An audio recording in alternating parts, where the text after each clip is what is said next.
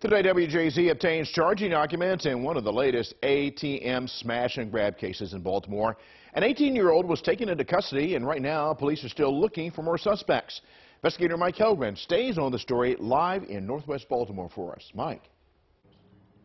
Vic, police do not believe that teenager acted alone in this case.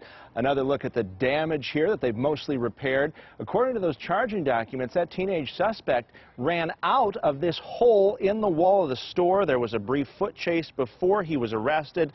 Most of these cases go unsolved. This is a rare one where there was an arrest. We also talked to a business owner about a half-mile away on North Avenue who was also hit by the ATM bandits.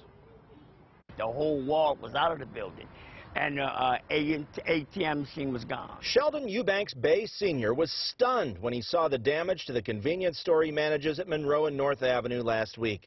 One of almost 30 hit by ATM bandits in Baltimore this year. A van smashed right through it.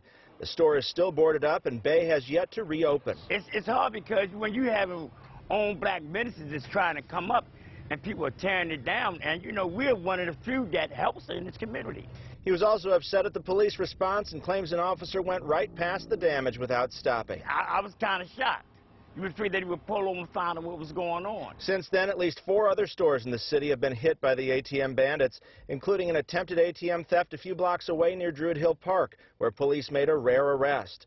WJZ obtained the charging documents in that case. An officer took 18-year-old Saeed Hamza into custody in a nearby alley after a foot chase.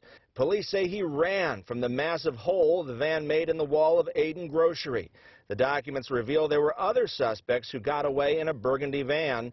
Police were able to confiscate Hamza's cell phone, which provides critical evidence. All we're going to do is come back even stronger. Back on North Avenue, Bay is not sure if the same group is behind the theft at his store. He tells us despite what happened, he does plan to put the ATM back inside when it reopens. Just be mindful who you have around your stores and, have them not hanging around.